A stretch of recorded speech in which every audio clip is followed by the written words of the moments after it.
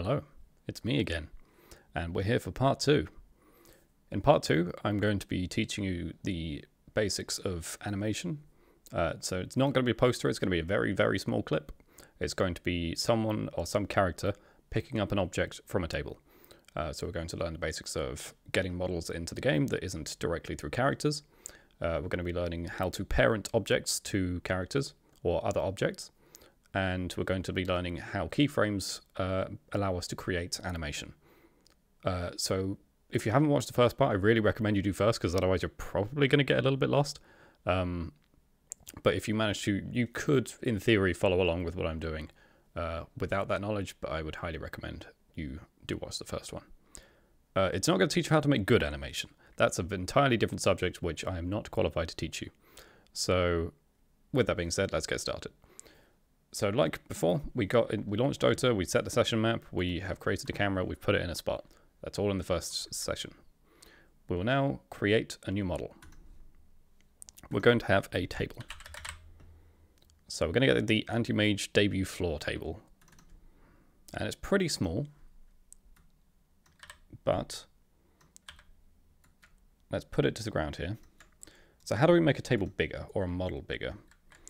We can right click the model on the animation set editor, utilities, and where is it? Add scale control to models. So if you click on it here, we can see we've got root transform scale. And if we click and drag that to the right, we can make it bigger. So let's put it to about here, a very, very large table. This also applies to making stuff smaller. And yeah, it's just scaling. That's how it works. We're going to create a sword. So we want the Dragon Knight Persona sword because that's what I'm going to be using. So we search DK Persona. Some heroes are going to be under weird names, and some models you're just going to have to kind of guess how they work, because otherwise you're going to have to look through this model browser all the time, all the way through. And that's not fun. So just putting in the search bar here what you want to search for. It's a guess. Like if you want to search for rocks, you'll search for rocks. And if you want to search for like a wall, you search for a wall. But a lot of the creativity comes from being able to use objects in different ways than they're intended to. So instead of having a wall, you could have the back of a house or something like that. But let's get the weapon. So we had the weapon, we click it here, rotate, press E and rotate it, press W, click, shift, put it onto the table. Then we can rotate it and move it here and lift it up just a bit so it doesn't clip through it. Okay, we have the sword, we have the table, we need the character. So, right click, create animation set for new model, not character this time. We're going to search for DK Persona. And we're going to find his base model. So his base model is it is the base model. You attach things to it like his armor and hair, which we're going to do now. So we right click in here again, new model, DK Persona, DK Persona shoulder pauldrons. The alternative way of doing this is you right click the DK Persona base, we do add item set and do stock item set. And that gets all of them in the same place, but we don't want to use all of these. And because it creates a sword down there, although it should, where is it? I don't think he's on the floor in the correct spot. There we go. Oh, there we go. Quite laggy, I'm not sure why that is, but there's the sword, and we don't want that. So let's undo that, and let's select him and lift him up a bit. There we go. So, how do we get the armor onto him? The first thing we do is we click and drag the DK Persona base onto DK Persona shoulder pauldrons. We have the object that we want to be the parent. That's what we click first. And then what we want to attach to the parent is what we drag it onto. And you'll see that a lock appears on the right here. That means they're attached. So if I move the Dragon Knight Persona base, it moves the armor alongside him.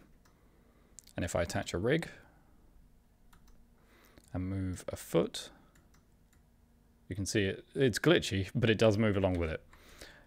So the way to stop that and the way to make sure that it's in the right spot, we click DK Persona shoulder pauldrons, And on this slider here where it says 0, we drag that all the way to the right. Now, once that's attached, we don't want to be able to select any of the bones that are on the model itself.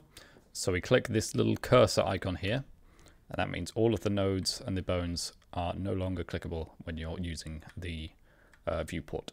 So if I click here, that's just going to be the DK foot, and then we can lift that and then the armor moves with it. Perfect. Still need to add his hair, but it's the same principle. Right click, new model, DK persona, hair, click drag the base onto the hair, and then 0 it all the way to the right, and then cursor. Beautiful. So, I'm going to move the Dragon Knight so he's in a bit of a better position, like so. Let's do it like that. Then we're going to move the camera so it's about here. Doesn't need to be perfect, just enough to show what's going on. And then, okay, this is specific to the DK persona, so if you're using a different character and different models here, ignore this part. Or you could glean something useful of it. And I will also say don't do this if you're doing it in a professional environment, because there is potential for stuff to screw up here. And it should only be done when you kind of know how something's going to be moving or if it's not going to be moving. But anyway, so a problem with the DK persona is if I select the hand here and rotate it like this, you can see the arm blade clipping through the armor itself. And to be honest, we don't need the arm blade at all. So what I want to do is I want to get rid of it. So we're going to... What we can do is we can select it here, but there's a lot of nodes in the same place and we don't really want to be dealing with that. So we click the plus here to get unknown, because it's not any part of the rig. So it's an unknown. Find wrist blade arm 0, the origin of the wrist blade. Okay, repeating, do not do this in a professional environment. It's really bad, but I'm doing it just for the sake of getting it out of the way. We just drag it down off the map. The reason why you don't do this in a professional environment is because if I get the arm again, we can use this. It's the left hand, and then if we rotate it, you should be able to see it. There we go. You can still see it's attached to the arm, but it's just off the camera, so we don't need to worry about it. Since we're not going to be using this arm a lot, we can do that, and it's not so bad, but try to avoid it if you can. So we're going to put the arm here. I'm going to rotate it just so its hand looks a bit more natural. And we'll do the same here. We're getting the starting pose for the Dragon Knight. Okay. So we have a starting pose. We have a table. We've got the sword. We've got the camera set up. We haven't done the sky. Might as well do that. Add new skybox just like last time. Add it in. I'm going to click and drag it up here so it's out the way. And then there we are.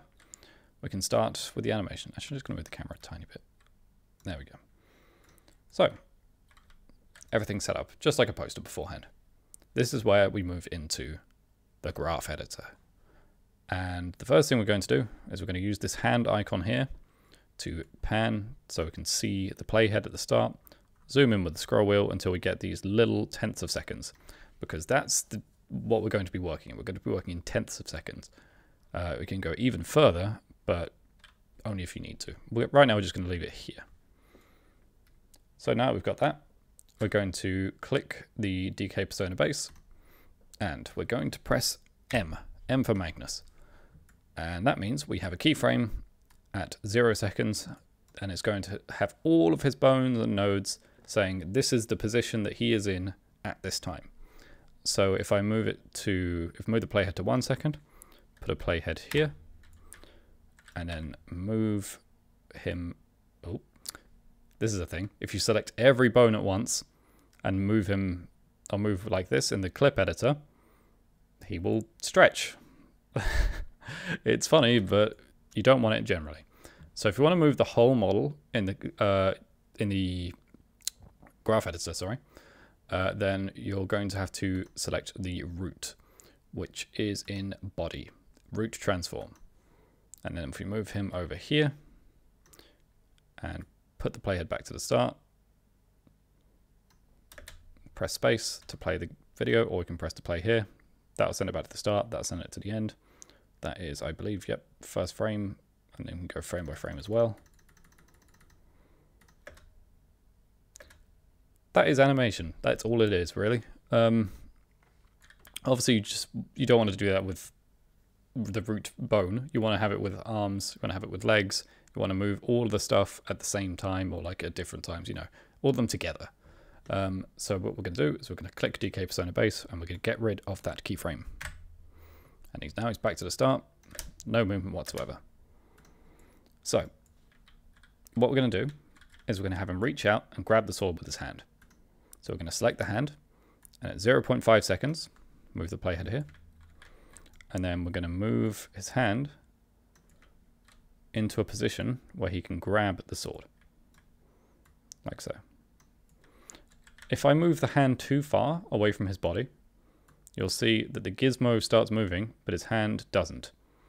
This is where the rig comes in, because it's saying, hey, you're moving his hand too far, I can't go that far.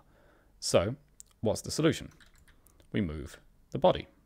So if we take the pelvis, and the playhead is still at 0.5, we can rotate it, and then once you see the elbow start to move, that means it's reached the gizmo.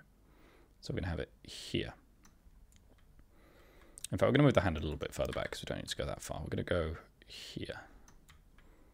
So you can see it's like roughly in his hand.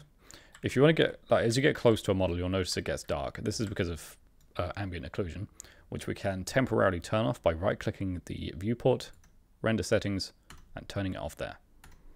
So now if we get close, we don't get blinded. It's not quite as nice to look at, but it's still fine for what you're working with. And you can turn it back on whenever you want. So, we're at 0.5 seconds. We'll go back to the start and watch him there. That's simple.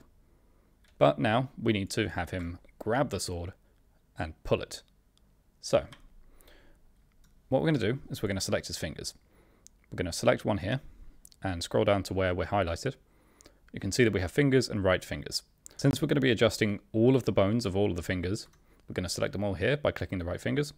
And we're going to put a keyframe at, let's say here, at 10 frames in. You can see that's the number of frames, that's the number of seconds. We're working with 24 frames per second, or at least I'm working with 24 frames per second. If you're working with 60, that's going to be a different number. So press M, and that means all of these fingers have a keyframe here. So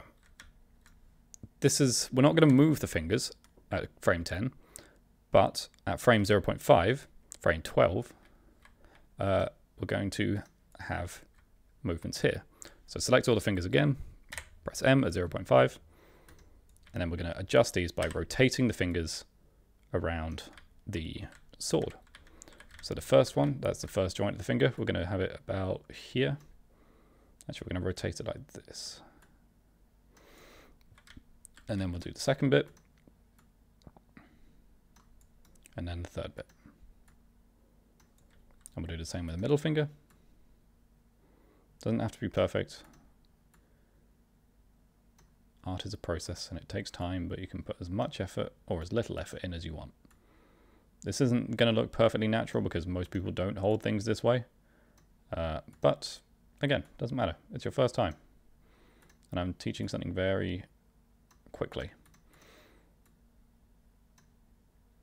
So keep doing this with all the fingers until you get roughly what you want. Like so. And then we can move the thumb a little bit as well.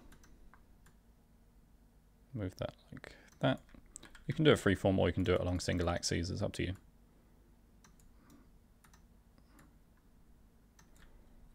It's not the perfect looking fist, but it'll do. In fact, that's a bit much. Let's move it a bit like this. And then we'll move this finger here. There we are. That's fine. So if we zoom in here and move back and forth between these, you'll see that he's picking it up now. And if we go to 0 seconds and play, really what you would want is to have the hand not go straight through the sword here. The way to avoid that is at 0.4 seconds, let's say, have the hand, in fact, no, a little bit earlier. Let's have it at 0. Here, frame 7. just before 0.3. We're going to move it over here. We don't want the, you can see the elbow locking here. We don't want it to lock. So I'll have it like this.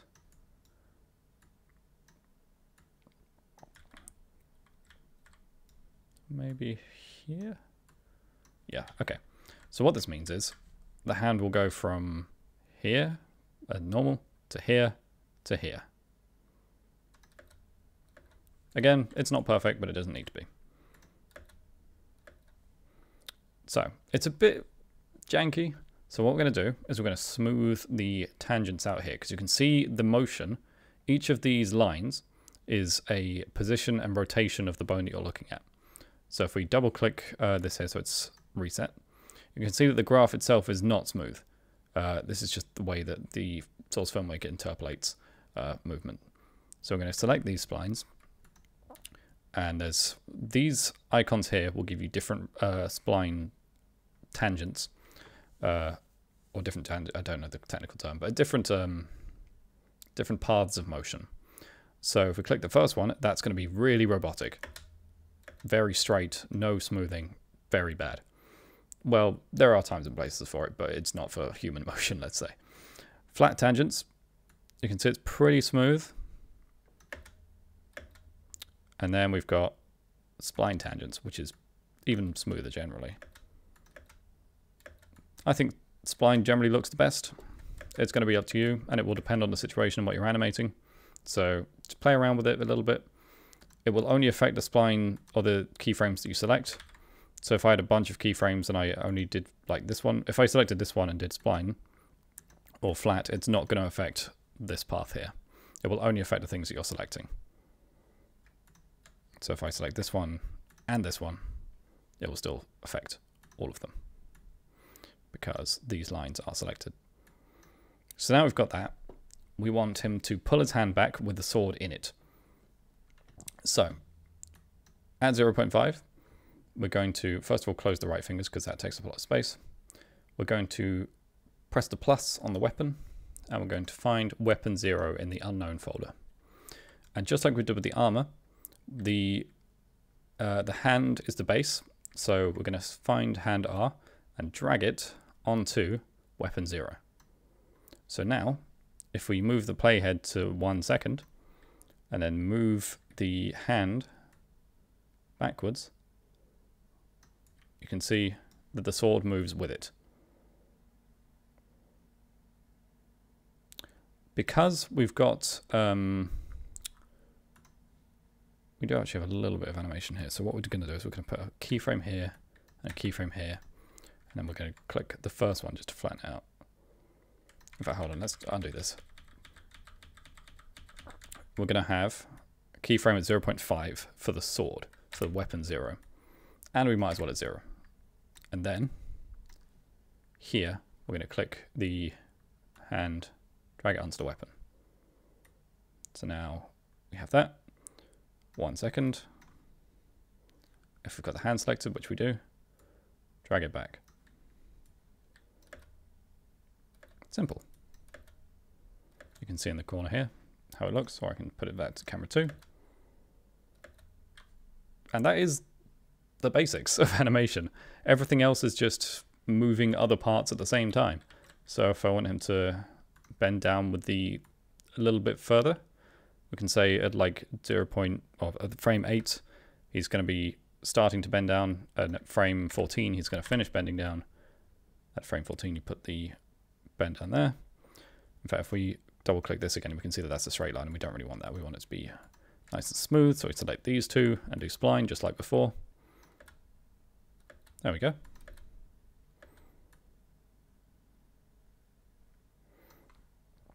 It is that simple. Everything from there, like I said, is just combining everything you've learned already. So once we've got something we're reasonably happy with, it's very simple, but it doesn't need to be complicated.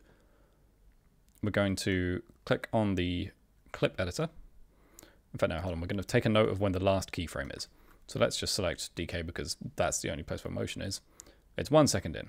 So that's his last motion. So the keyframe or the playhead continues between these. So on our clip editor, we press Shift B. Now we have 1 shot and 2 shots. So this is shot 1. We're going to press space and it works. If we do control space, it will play to the end and then go back to the start. There is a button next to what looks like a volume thing, which I can't show you right now because my webcam is over it, but it says play once. If you hover over it, if you click it, it will turn into repeat. So do control space and you can watch it loop. Okay, so when you want to, I should say when you want to untether or unparent or unattach something from the thing, or from whatever it's attached to, rather, I should say, you right-click the DK Persona weapon or whatever is attached to it. It's got the lock symbol, you'll see it. Then you right-click it and where is it? Unlock transforms. And then the lock goes away. And then if I move the hand, it doesn't move the sword. And all the stuff is still saved. So any changes you did while it was attached, the motion is still there because it's saved into the keyframes.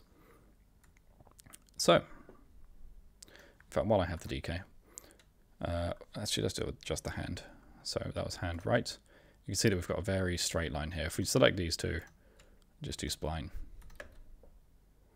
There we are. Because I unattached it, the sword is still doing the old animation, where the movement was very robotic. So if I undid, if I didn't unlock the transforms and then did the spline, it would be moving with it, but we just got a little bit of adjustment wrong here. But that's fine. Again, doesn't need to be perfect. So once that's done and you're happy with it, first of all, let's put the ambient occlusion back on. Then we go to File, Export, Movie, Save. So this is where it gets a little weird because ideally you will want to have it in an image sequence, because sometimes when Source Filmmaker renders something, the audio is slightly out of sync with how you had it here, but since we're not using audio, we're going to just have it as a movie. We'll have it as an MP4, we're going to have it as whatever you like, save it wherever you want, choose the resolution, you can do quick choices here, and for this is the important bit, duration, sequence, change that to selected shots. So any shots you had selected in the clip editor, which is shot 1, that will only render these shots. Or we can just say, since we're only on, if we do custom, it's only 1 second in, we can also just do that. So 0 to 1 seconds. But we're going to do selected shots. We don't need audio, so you can untick that. Under more options, depth of field, we're not using that, so we can untick it. Motion blur, the higher the number is, the better the motion blur will look, but the longer it will take to render. For now, we're just going to use the camera settings because it's not important. Ambient occlusion you can turn on or off. I'm going to keep it on, and then you export the movie. I'm not going to export this one because it will take a lot of time, but once you've done that, it'll be in the location you saved here. And yeah, now you know how to animate in Source Filmmaker, or at least the very basics. So hopefully you can enjoy yourself, and I'll see your posts on the Dota 2 subreddit or on your YouTube channel. Do send me stuff you make because I am very eager to see what you come up with. So thank you for watching, and I'll see you for part 3.